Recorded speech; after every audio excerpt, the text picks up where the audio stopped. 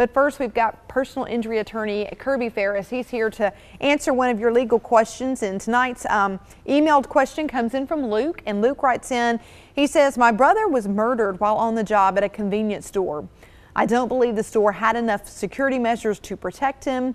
Would this be a wrongful death suit against the store? So, of course, we hate to hear that that's happened to Luke and his family. But what do you think? Luke, I am so sorry to hear that. Luke, in Alabama, the law is very difficult when it comes to what you're describing. The way to characterize that is you're trying to hold a business liable for the criminal acts of a third party, of someone that doesn't work for the business or is not associated with the business.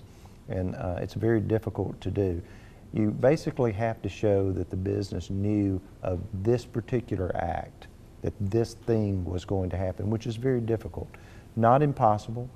You do need to meet with a lawyer, or your family does, talk with them, walk through the facts to see if it's possible to bring an action for your brother, but I would tell you in advance that those are very difficult to do. All right, thank you for your email question tonight. We appreciate that.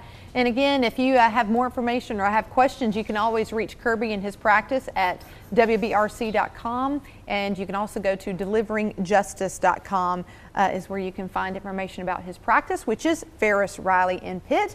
And you guys handle all sorts of personal injury claims. So tell folks at home, break that down. What does that entail exactly, sure. and what does that mean? Well, it's a pretty broad scope. It's all injury work. You're hurt either on the job or maybe in an auto accident, a trucking accident, which is very different from a regular motor vehicle accident.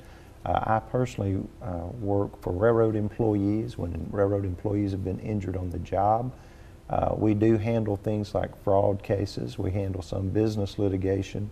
But predominantly we do personal injury. So if you've been injured, slip, fall at a restaurant or at a grocery store, something like that, we can help you. Almost any way someone's hurt where it's not their fault, then we're able to help them with that.